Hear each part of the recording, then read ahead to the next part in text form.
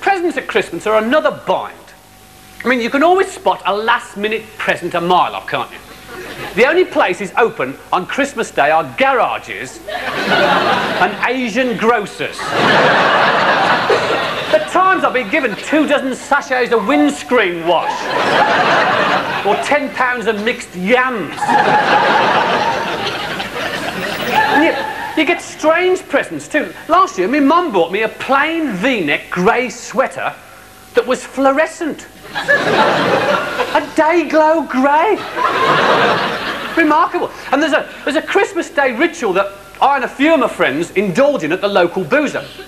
We all turn up for the lunchtime session wearing all the outlandish clothes we've been given by fruitcake aunts and grannies who think you're still only 11 years old. And you see blokes wearing shirts with steam trains all over.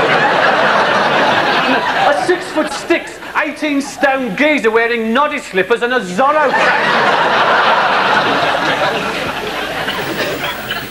Well, at least it sets you up to face the ordeal of Christmas lunch, doesn't it? Hey, that mountain of food you have to consume with a big, ridiculous purple paper hat on you. It's just like a contraceptive, isn't it? You know, it helps to make the occasion, but you feel such a fool putting it on.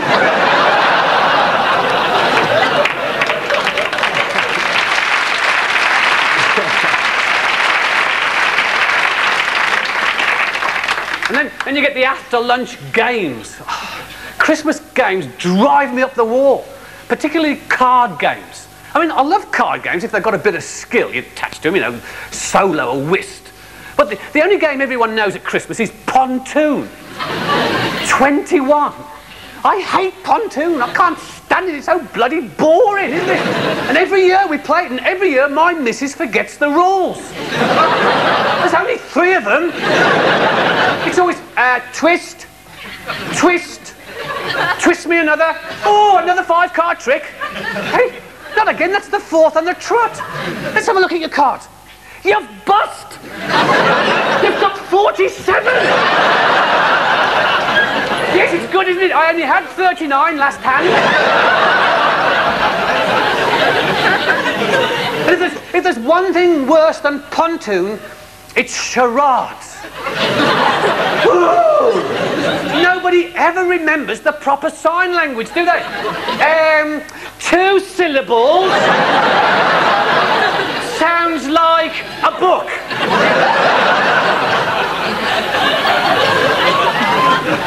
It's always the same films and TV programmes you have to guess.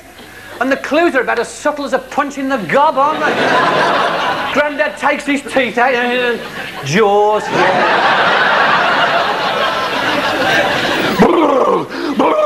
Cold it's, yeah.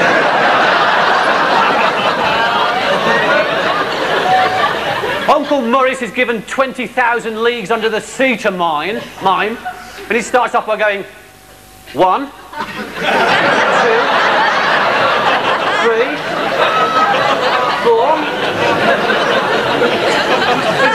Charades always ends with Auntie Gwen trying to give clues to Gone with the Wind. She falls for it every year, doesn't she? She still hasn't twigged. It's so embarrassing. I mean, everyone knows what it is, but they don't want to let on, and Auntie Gwen gets more frustrated and...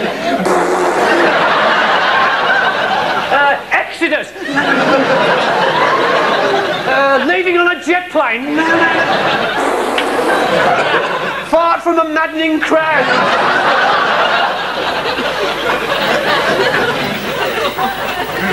You get to the point on Christmas Day where you quite look forward to the hangover on Boxing Day morning, don't you?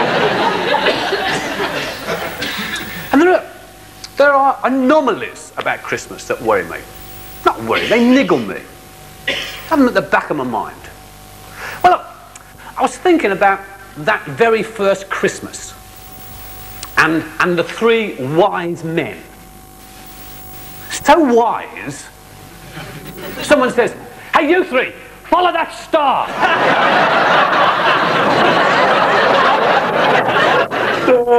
Okay. Where to?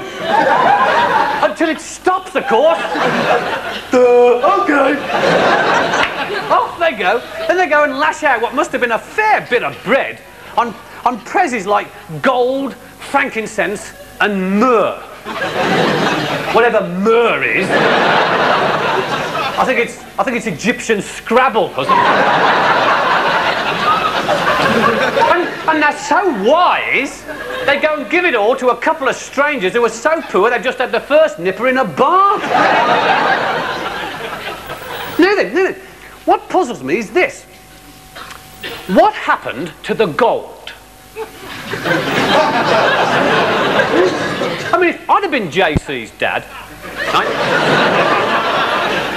Drafty old boy, I'd have booked straight into the Bethlehem Hilton. What do you mean, no room at the Hilton? I'll buy it! Anything to get out of that barn and away from those nutty star followers. What did he do with the gold? Maybe he gave it to the shepherds to get rid of them. What a bunch of crazies they must have been. Bursting into the stable getting, hey, where's Mary and Joseph? An angel with big wings and glowing and everything told us to get down here and say hello. I'd have given them the gold and the myrrh. Anything, get them into the boozer next door and buy them around. What a first Christmas day for Jesus. Wacky wise men and sozzled shepherds staggering all over a drafty old barn. Don't complain, son, says Joseph. If you think this is bad, wait till the rabbi comes round with the knife.